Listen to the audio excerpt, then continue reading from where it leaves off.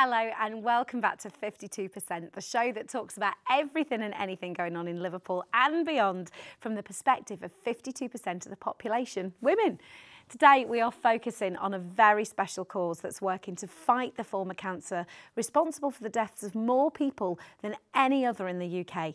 It's the Roy Castle Foundation, and here's what's coming up.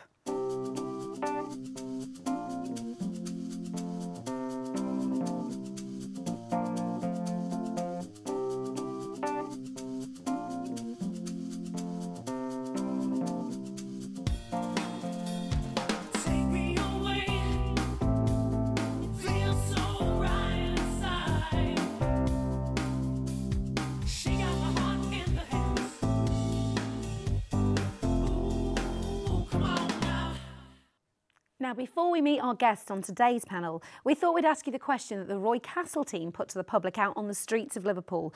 Which form of cancer is the biggest killer of women in the UK? Just take a look at this.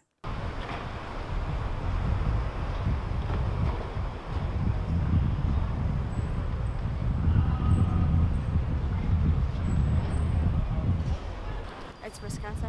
I would say breast cancer. Breast cancer.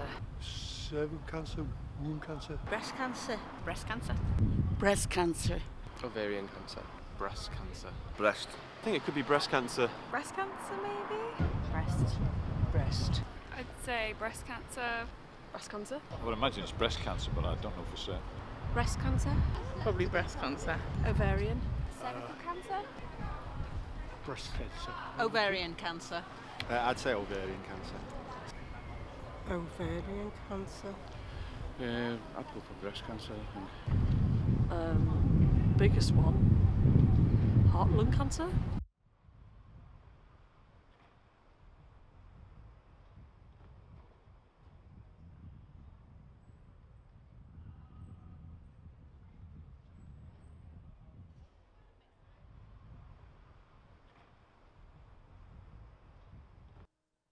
With us today is Paula Chadwick, the Chief Exec of the Roy Castle Lung Cancer Foundation. She's been raising awareness with the charity for over 20 years. We're also joined by Michelle with us here, who is actually a patient, so she's going to be talking a lot about her experience with the Roy Castle Foundation to help people that have been affected by this terrible disease. Now, I'm going to touch on this later. I've had quite a lot of involvement with the charity because I lost my father, my dad, Mike Flynn, with lung cancer, which is what raised my awareness of the incredible work you do. Paula, just tell us how you got involved with the charity. Okay, well, I personally got involved way back in, the charity was formed in 1990, as you are aware, by the amazing Mr. Donnelly, who was a chest physician at Broad Green Hospital. And he actually was really dismayed and really upset and wanted to do something about the number of lung cancer patients he was seeing at his clinic. And basically he just didn't have time to spend with them. You know, the clinics were 10-minute slots and he was telling them these devastating news because there was no real curative treatment. There was really nothing on the horizon. And he was telling them these really horrible news, and then they were just left to digest that, and there was no follow-up. We'll go back to that again in a minute. I remember somebody actually termed it at one point the 6-month cancer, because if you lived, and my dad was the same, he got diagnosed in the May, died in the November. It's such a short time because it's the symptoms. There's no symptoms. Well, the symptoms unfortunately can be masked by other things. You know, a cough. People think they've just got bronchitis, a chest infection.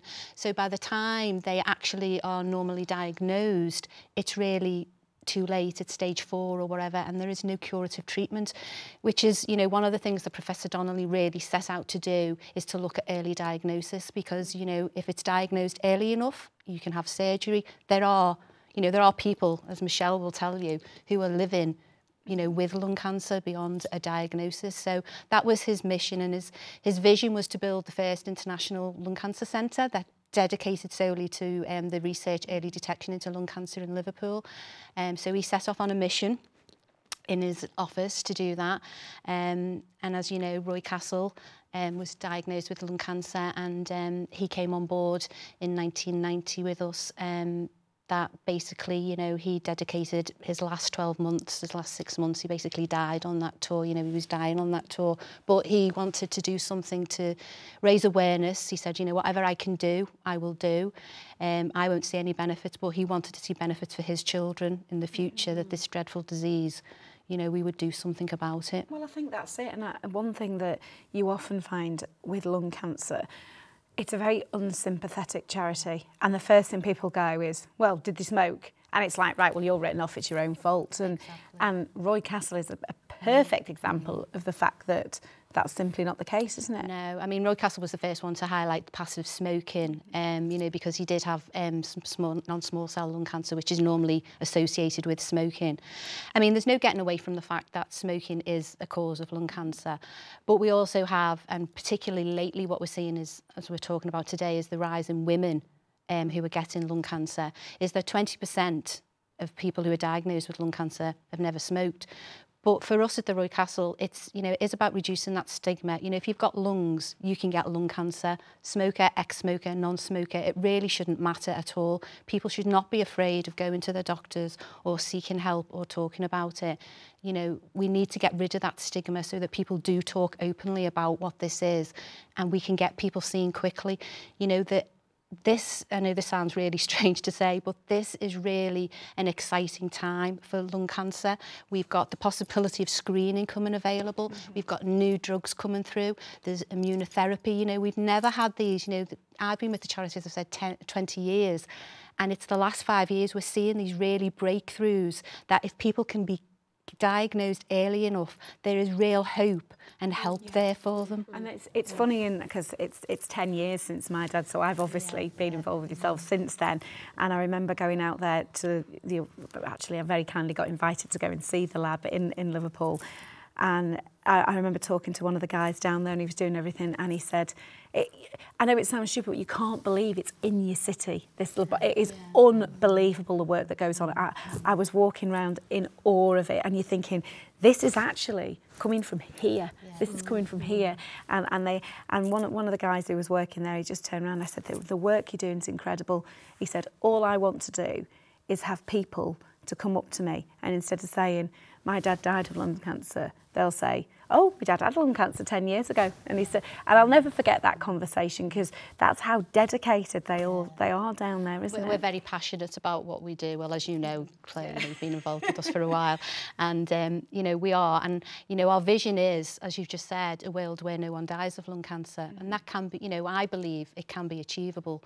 You know, we will do it, because, you know, I am dedicated to making sure that we definitely do it. It's things like, you know, you're trying to get the I know one of the things that you were trying to get behind is to get the mobile, you know, sort of had the breast screening and the mammograms like that for certain people. You were trying to get the mobiles out on the streets, weren't you, where you can do a test that can pick something up, can't you? And that's hopefully what we're doing. And, you know, we do fund research right across the UK now into early diagnosis, which, you know, what we're looking for is tests that, you know, breath tests or a simple scraping from your cheek that can identify cells that are mutating, you know, watch you and make sure that you don't. So less invasive treatment. And yeah, the mobile screening is something, CT screening is something that we're getting really excited about and going to be pushing for and campaigning for. So watch this space. Sorry to interrupt there, but I'm very interested in like a swab test as a diagnosis. Is this a possibility? Yes. It's a possibility. We're funding research at UCL at the moment in London, looking some early research. It's like a really cost-effective way, exactly, hasn't it? And easy and accessible. Yeah, that people could send, you know, kits out to people who do it in that. Yeah, that's what I'm saying. There's really so much innovative, real research going on into the early diagnosis side that it's really exciting and going to be, you know, make real changes. Well, that is like your one way, as you say, isn't it? And I think the thing is as well that, I mean, I don't know if you'd have an answer for this, but why do you think the statistics for women it's such a big killer in women in particular? Well, I think looking at our research of what we've thought at, it's dating back to like the war, when the whole women's roles and changed during that, didn't it? You know, women started going out to work because the men were there. They got openly were, you know, smoking and cigarettes. Some of them got paid in the cigarette factories in cigarettes, so instead of wages. So it became more liberal that women had a much bigger voice, and they did come into their own sort of thing, if you want to say, and they, you know, they did smoke more. So you've got that, and then you've got, obviously, during the 60s, you know, the high advertising of it was cool to smoke, and you had all the movie stars had cigarettes. And the women's cigarettes, yes, the Vogue cigarettes. Yes, and Kim's cigarettes. You had yes, all that. Weight loss, yes. Well, that's the problem with young children now, particularly young girls now, you know. That's the pressure. Yeah. And also something for your hands.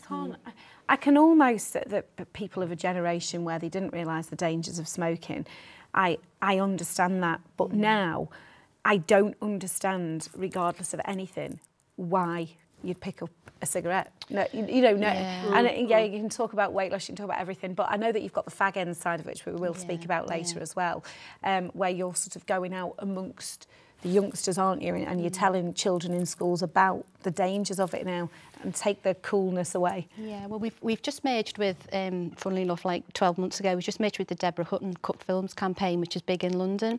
And Deborah Hutton was died of lung cancer she was in her 40s, left 3 children behind, a journalist for Vogue magazine. And again, diagnosed quite late, very quick. Well, we'll pick up an story in just a few minutes from now, OK? But do join us after the break, where we'll hear more about that and how to spot the signs of lung cancer, as we said, and how it has helped fight so many people against this disease at the Roy Castle Lung Cancer Foundation.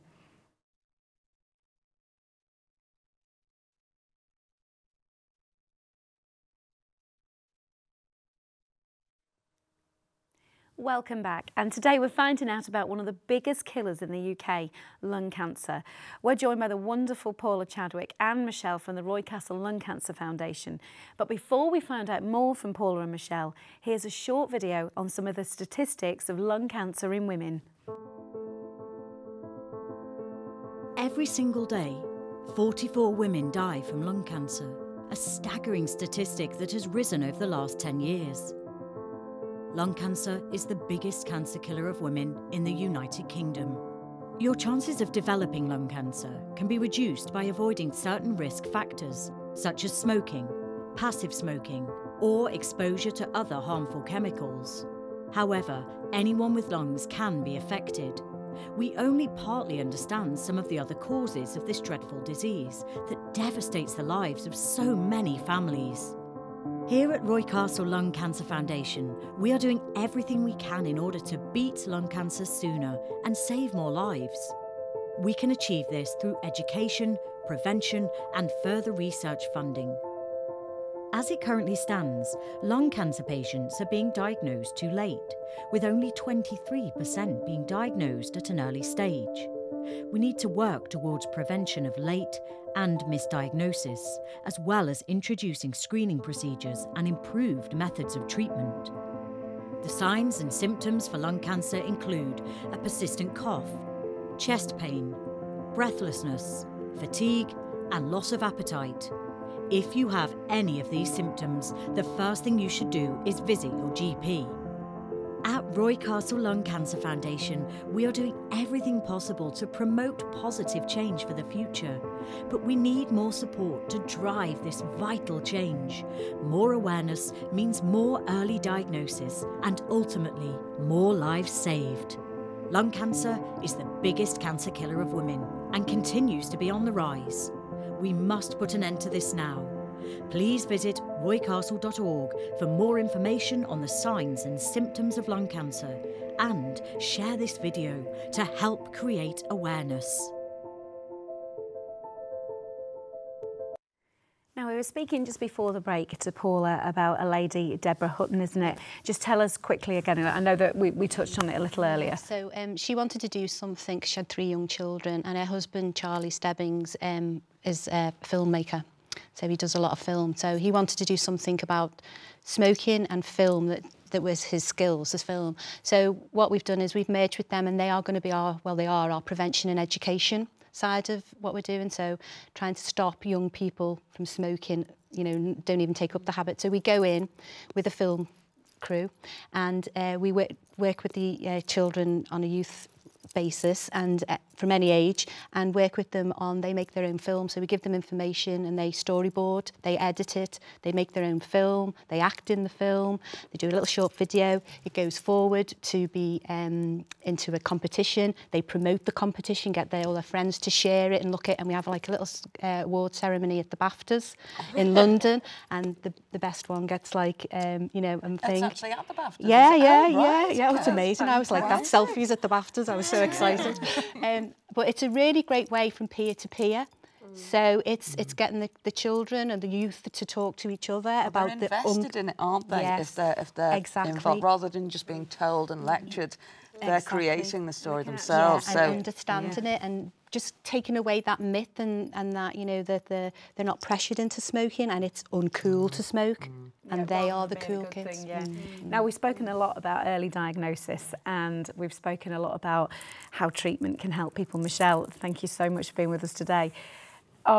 You've been diagnosed with lung cancer, haven't you? And would you just tell us a little bit about your story? I was diagnosed in 1989, 8.5 years ago, with advanced lung cancer. I was given a prognosis of 2.5 years. So I see my role not working alongside, but as a patient advocate to give hope to people who are diagnosed with lung cancer, especially ladies. And I was inoperable, but I had took part in a soccer trial, which was combined chemotherapy and radiotherapy. Nearly killed me, but I'm still here. I've got a fantastic oncologist who looks after me at heart and chest over from Clatterbridge, and it's just, I want to do well to give thanks to the staff. Unfortunately, my mum and dad have both just passed away from lung cancer. About a year ago, my mum and my dad was 9 months before a strong family history. So it's getting the message across, but it's not all doom and gloom, lung cancer. There's new treatments coming. Just go to your doctor if you have any signs, any symptoms. If your doctor doesn't listen, go back, see him again. Don't take no for an answer. I was not really listened to by my surgeon, so... Did you feel unwell at the time? Yeah, I'd been on holiday. I was under the doctors anyway at the hospital because I'd coughed up blood, and this had been a long-standing problem, but I was still working as a nurse, 13-hour shifts. And I had some medical knowledge, and I just felt that the doctors weren't listening to me.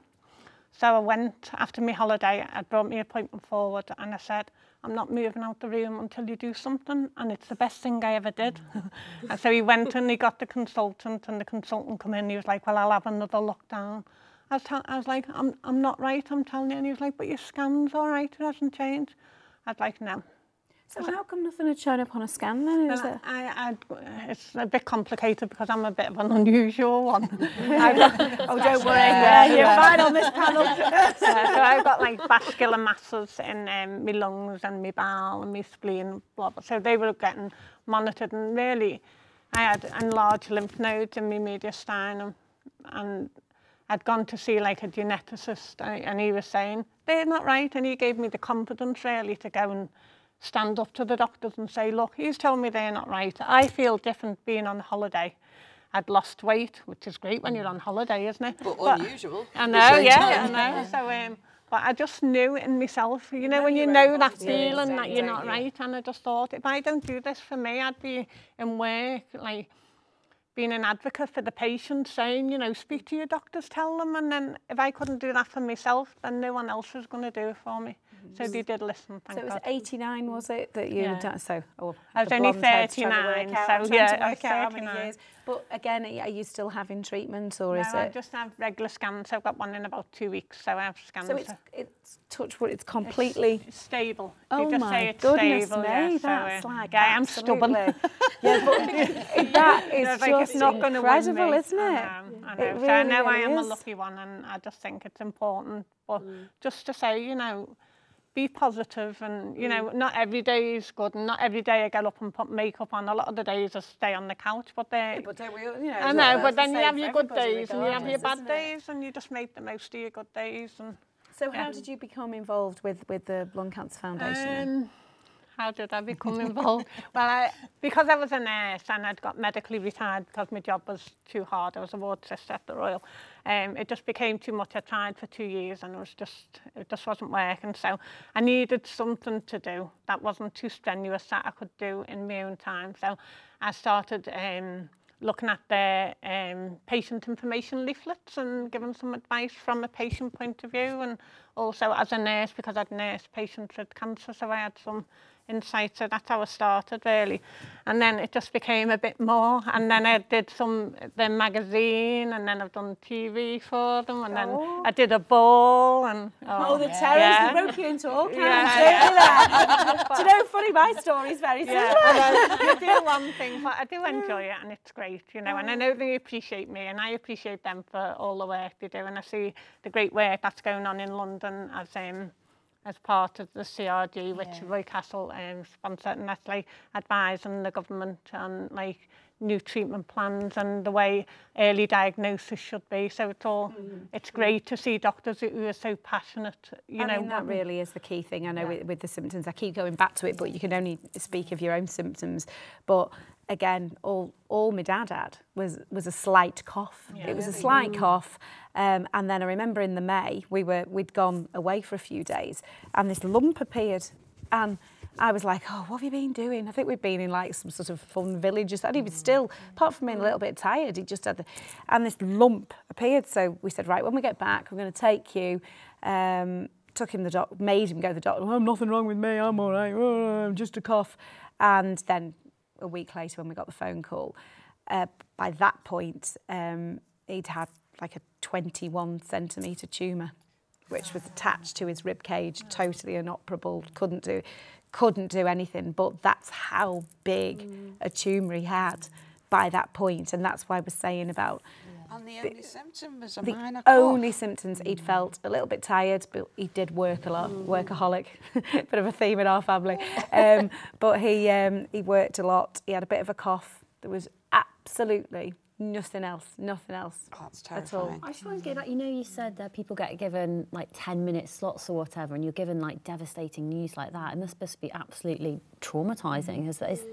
Yeah, that is one of the issues. I mean, it's not, I don't think it's as stark as that now, because we do have lung cancer specialist nurses now, so, and most, or all, this is what we want to make sure there's no variation, that all health centres have full multidisciplinary teams. So, you know, you do have a full pathway from diagnosis right through to treatment options and what's available to you. But back in the 1990s, that was the reality. And the problem was, as Claire quite rightly said, is you were just written off, oh, you smoke, it's your own fault. I mean, the biggest issue now we have with women particularly is that, like in Michelle, late diagnosis or misdiagnosis, because they don't really look for the symptoms, because we've got a lot of women coming through under 40 or in early 40s, and that is just not on their radar. They're looking, you know, the stereotyped over 70s, you know, male who smoked 100 Woodbines a week. So young women coming through, it's not so that Well, we're just going to take a break for a moment, but when we come back we will be meeting an incredible woman who not only beat lung cancer but has gone on to help fundraise for research and speak out with Roy Castle Lung Cancer Foundation to help raise awareness of the disease.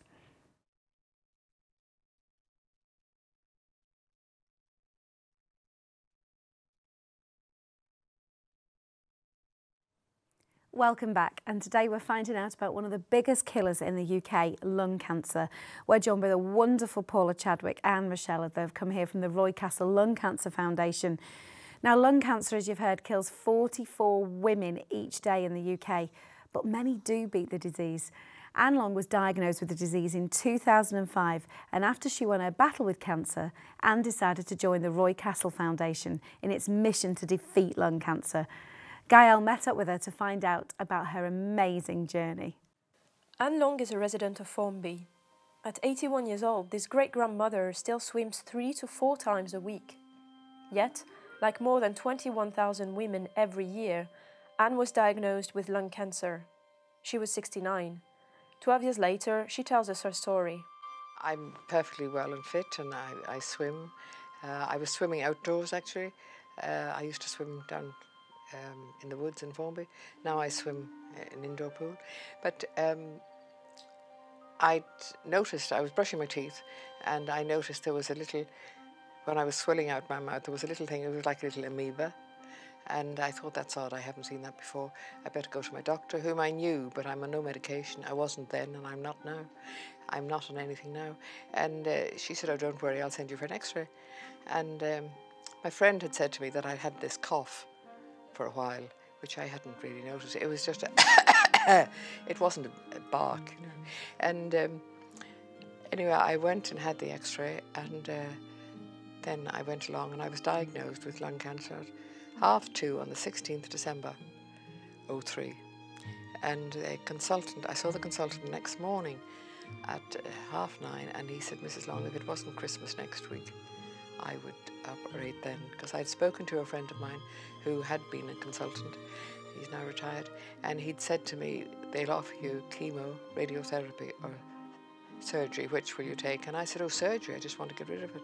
And I didn't tell people about it until I was actually had the operation. And I was operated in Broad Green on the 4th of January, on the 4th of January, 2004.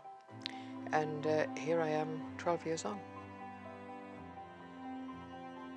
Well, the most difficult thing was to tell my children, because their father had died from lung cancer, even though they were adults at this time, whereas they were only children. My youngest was 9 when the father died.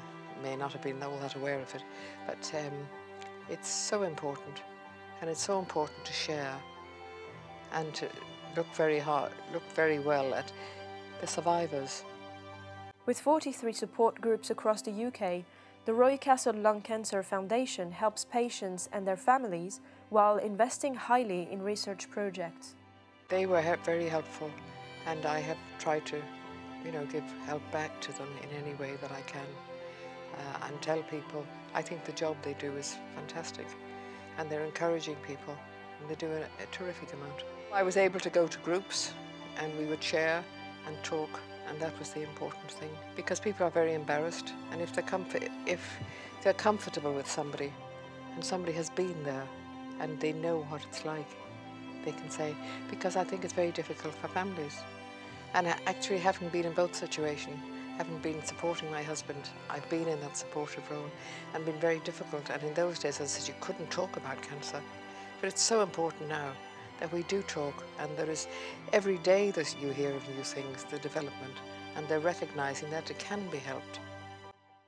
Anne has also been giving back through the Swim a Mile in a Month challenge, with all the money collected going towards research and support.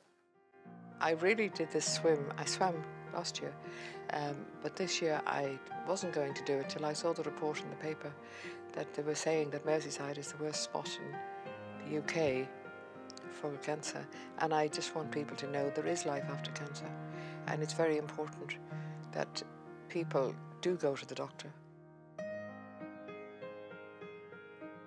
It's a blessing to have another day and to look out, and this morning is just so beautiful. I live on a first floor, and I can look out and see the blossoms on the trees, and it's just beautiful. But every single day, and with meeting people, and I try my best to help. And as a result of that, I've started this project in Formby, the Formby project, because I worked in Formby a long time ago, and the population in Formby, contrary to everybody's expectations or knowledge, has gone down. It was 33,000, now it's 22.5. And there's a lot of older people isolated. So it took me a long time to get it going, but I started the Formby project 2.5 years ago. And it's wonderful, we have over 40 people volunteering.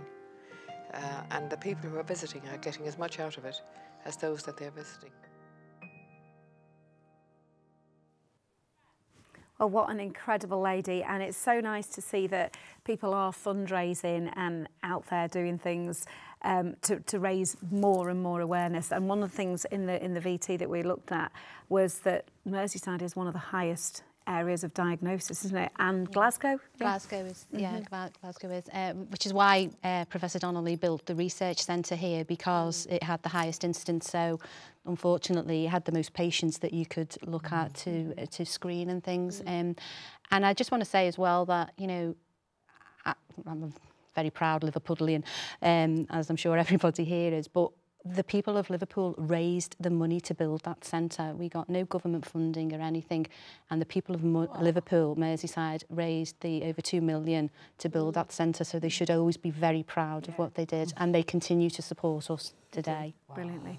Kathy, you were going to speak to me about before Paula. the break, I was going to ask you, you mentioned earlier that it's on the rise with women. Is it the same as men? No, men are levelling out.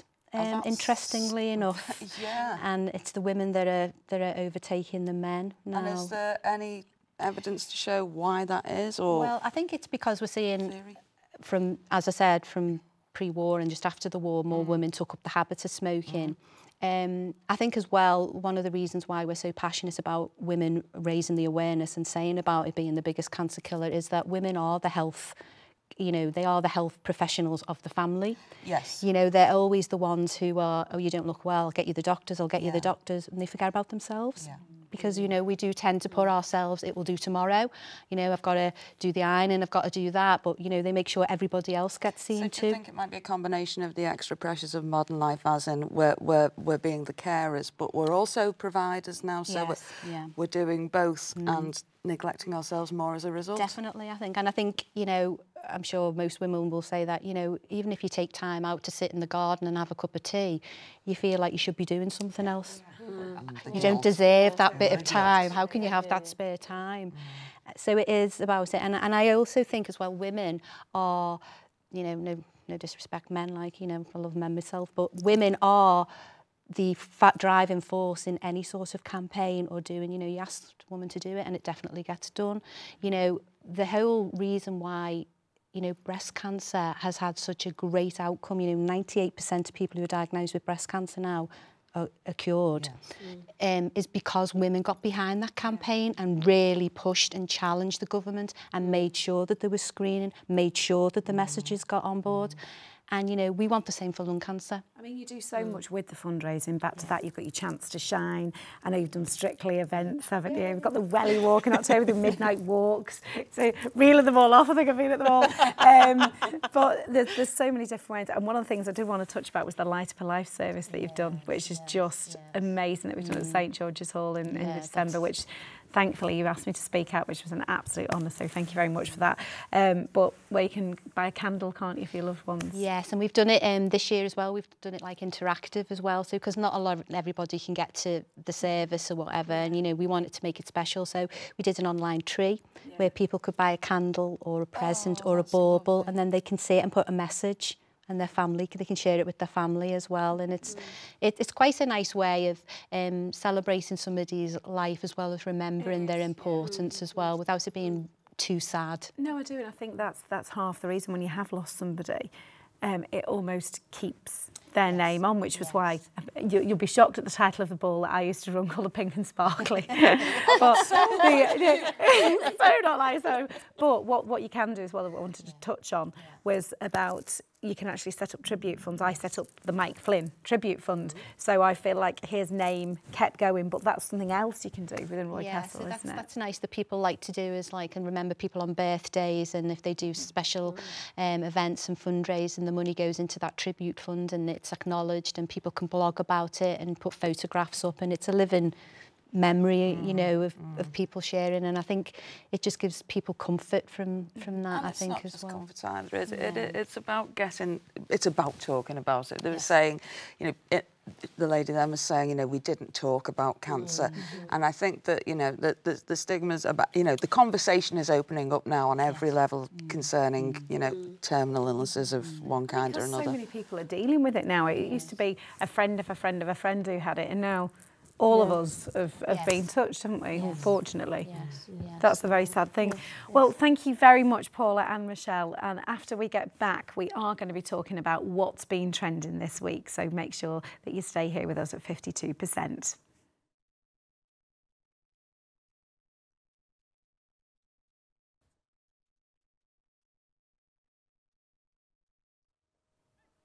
Welcome back. Now today we are going to be looking at again what's trending. This is where we're up to.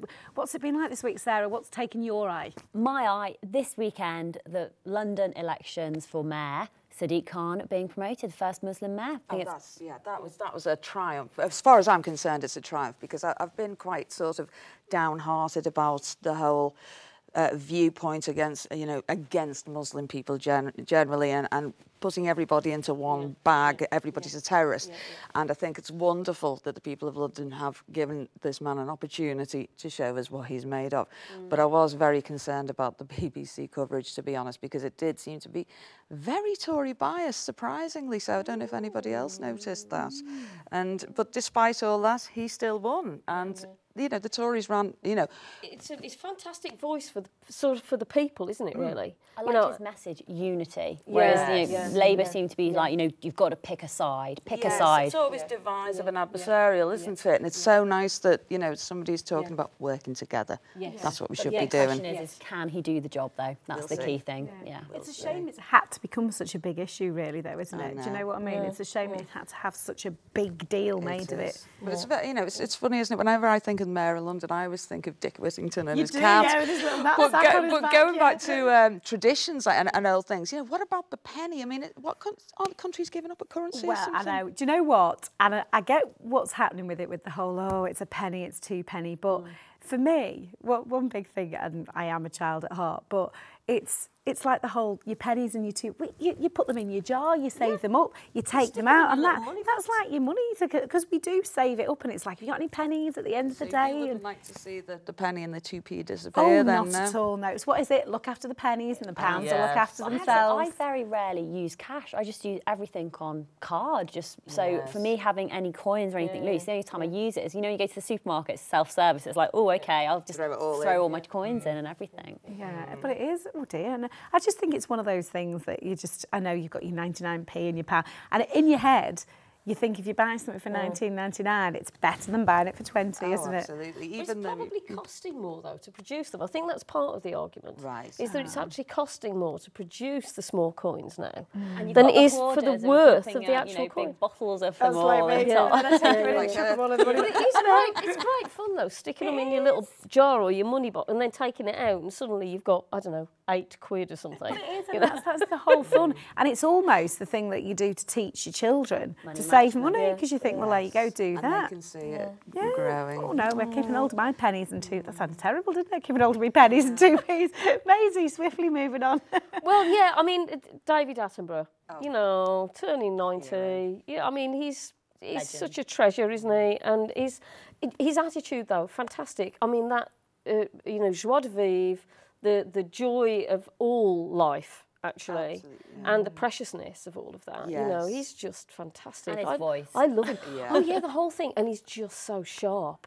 He's just, you know, and they've named that boat after him in honour, haven't You they? mean- But they didn't drop Boaty McBoatface. Boaty McBoatface is one of the just satellite hilarious. submarines, and I'm so happy that somewhere in British waters there's this submarine bobbing Called along Boaty. called Boaty I just McBoatface. love the British sense of humour, though, that like 145,000 people voted for Boaty McBoatface. And the fantastic thing, and it wasn't rude. It's just funny. It's just Do you know what I funny, mean? Which is it's just hilarious. Could you imagine having to make that decision, though? Do we keep this name, which has been voted for by the public, or do we actually, you know, do a more sensible name that for was a pretty it? good compromise They're myself. probably all sat there going, are they having a laugh? Really? You can't, the Boaty McBoatface gang can't turn around and go, we don't want to call it, David Attenborough, because that would just be beyond the pale. I mean, It'd when be a you massive think insult. across his career, I mean, 90 years, and he just doesn't look or seem any difference. He's like almost ageless, isn't he? Absolutely. He's just brilliant, and I think because we've had such a shocking year, it just seems like every day you open the paper and you're like, oh, good grief, it's just It's lovely to celebrate somebody who's still with us, and let's hold close and treasure what we've got. Let's get a little bit of nice news. And of course, we've had the BAFTAs. Oh, because Paula was saying earlier about being at the BAFTAs, obviously she'd gone down with some of the short films she made, but the BAFTAs. And again, just something that, I think it was you when we were talking earlier, said it's great to see people supporting like sort of English, the BBC, everything like that, weren't you? Yeah, I mean, you know, I know I criticised the BBC just then, but, you know, the BBC also has a lot of plus points, and, you know, it is great that the British work is being supported. It's interesting when I talk to friends who are, you know, who are in America or overseas, and they they do see the BBC. And they really value the BBC, and they turn around to us and they say, do not get rid of it. Because, you know, we do have, you know, the best TV on the whole, you know, anywhere in the world. Yeah, like, really. like and that's everything partly, has its faults. partly due to the fact that we've got a non-commercial channel. Yeah. You know, that's really important. It's important to hang on to. That's so important to hang on to it. Yeah. So again, so typically British, isn't it? But one thing that with Peter Kay, did anybody see what he did? Because this is absolutely hilarious, and it's so Peter Kay, and I was so thrilled that he won what he won for car share. But everybody'd been told beforehand, you know, to stop everybody going on and on. Right, you've got a minute. You'll have a minute to do your thank you speeches, okay? Just a minute. So they said, when you get to the end of that minute, a red light will appear, and if you haven't finished talking at the end of that minute, something, you know, the cane with the hook on the end will pull you up. Nothing's going to happen. It'll, like the hook, be taken off. So lo and behold, Peter Kay gets up there and he stands there and he doesn't say a word for like 58 seconds, just like that. Then he goes, thank you. It's just so typically Peter Kay, isn't it? And you just think the fact that he can do it. But again, so it's just great to be able to celebrate these people, isn't it? It's just fantastic, and I think one of the things that Wolf Hall won quite a lot, didn't it? Yeah. Well, that was fantastic. Actually, well, Wolf Hall was brilliant. I think I need to have a little look at that. You see, I got quite into the Tudors a few years ago, but I think it was really because I thought Henry VIII looked like Jonathan Rhys-Meyers. The reality of it was a bit different. It's brilliant because he won the best actor. Thomas Cromwell, wasn't he? Yeah, Mark Rylance was best actor. It was fantastic, brilliant. So what about you, Sarah? Anything else caught your eye this week in the Not headlines? caught my eye, but I have to say this weekend, the weather. Like, and bearing in mind I've spent the 3 months in Australia and then Morocco, and then you did your marathons through the Sahara. Yeah, so the hot temperatures are fantastic. So getting up to 26 degrees, I was finally like, yes, great weather in the UK. So did you guys do anything? But it's the way the barbecues. Do you know what the funny thing is that makes me laugh about when the hot weather comes out? Because it's, and this isn't sexist, but it's such a man thing, a barbecue, isn't it? You know, you don't see them on any social media. A bit of sunshine comes out. Well, you can see all the steaks out there and all the fellas are out there. And there's always a comedy apron involved. Why do we have to do that? Just get out there and do it. But it's just one of those things, isn't it? That you literally see a bit of sunshine and you go wild. And you're like, whoa! It's been such a dark winter. I mean, it hasn't been cold, but it's just been wet and miserable, and you know, since about November. And so it's lovely. The sun's out, your birds are singing, they're going bonkers, actually. I'm telling you what, if this carries on for more than a week, though, we'll be moaning. You get, you know, social media, like, oh, it's too hot, I can't cope. I can't breathe. But I won't be. I love the heat. You can crank it up as high as you like for me. But you know what? It doesn't matter how hot it is. Wherever I take my mother, she ends up in a draft and moans it's cold. She could be sat at the farmers and she'd be in a draft. Maisie, anything else? You've always got stuff that you pass along the way. It's been a funny old week this week, actually, hasn't it? There's not been. I haven't noticed that much, really. You know, sort of big and juicy in the news, except for the you know, we had the elections. Yes. One thing that we have done this week in work, and we had her on the show not so long ago, Carol Kirkham from Zoe's Place. Oh, yes. We had a superhero day in work at Radio City. Oh, I saw pictures of you in your lovely... Did I get dressed up? Come on. Do you need to ask that Supergirl at the rescue? But it went across all the stations, across Radio City, Radio City 2, City Talk. And I think what Carol Kirkham spoke about, who runs Zoe's Place, when she came in here, I think you expect so many of these charities to be government funded, and you know they get a certain amount, but that's to cover their staffing, to cover the equipment they need. Zoe's Place has it's a beautiful. It's like I can't tell you what it's like there. It's not a place of doom and gloom. No. They do have the bereavement suite where families can go, and they needed the money to be able to build an extension there for the families, so the families can be there and not just the child. And after a day of fundraising, and thank you to everybody's generosity on Friday. How much did you end up raising? Well, the final total for Friday was 64,100. Wow. And the money's still rolling in now, so it's that's another organisation, a bit like, you know, the Roy Castle Lung Cancer Foundation. I was surprised to hear that the people people of Liverpool had funded that. Yeah. And it's the same with Zoe's place and with Clare House. There's very little government help. No. But somehow we're all pulling together and doing things. But that's what's so good about this city, and like all my family have grown up in Liverpool, and that's where, you know, I just think that it's a different city than anywhere else in the world, and people think you say it because you're from here, but they do. It's like everyone's your family, and this, you know, you only have to look if someone's in a reality TV show. They're like, yes, come on, let's all get. Yeah, but that's how it goes. Leon isn't and it? June. Yeah, Yes. come on. I love the great. But yeah, it's been a different week in the news, but some nice stories as well, hasn't it? Yes, and it does make a change to have that, and you know, with the sun coming out, and I mean, you know, I don't want to, you know, bang on about Hillsborough, but I feel like things have really changed in Liverpool since that verdict came out. Yeah. And I know I criticised the BBC earlier, but the day of the vigil, I was watching it live, just almost a wreck on the floor. I'm so glad I didn't go down there. But I forced myself to sit and watch, because I don't like watching news. I'm a bit too sensitive to images. But their coverage was fantastic. Really, really good. Well, thank you for all of you once again today, and do join us next time.